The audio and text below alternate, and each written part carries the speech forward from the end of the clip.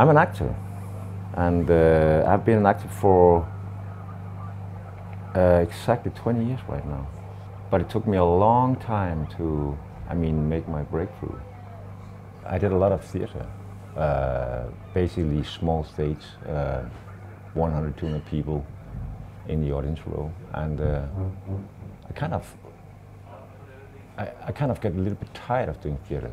And then, maybe God heard my voice. I was really hoping for having a part in a TV series, because then you can work during the day, and it's probably only 2 days per week.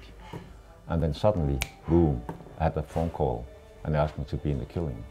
That was pretty awesome.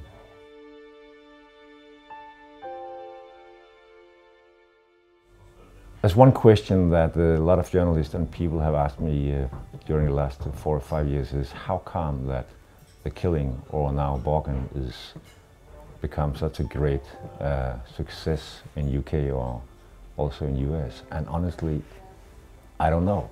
It could have something to do with that we are not, and you have to understand me right here, we are not that ambitious.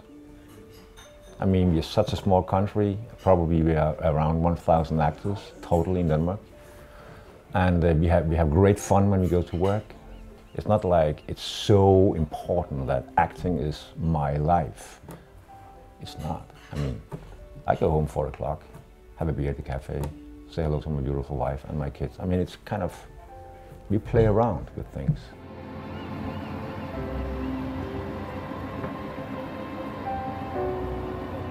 If I have some troubles, or if I kind of feel, this part is kind of difficult for me, I often talk to my wife, even my kids. And I have 2 or 3 colleagues which I have a very close relationship to, and I often talk to them about it. I think the way up the ladder as an actor, becoming a star or whatever you call it, is just to be yourself. If I stop working as an actor today, I think I will jump back to being a bricklayer. I think that's very fun. Yeah, probably. Or maybe just go to Bahamas, spend all my money.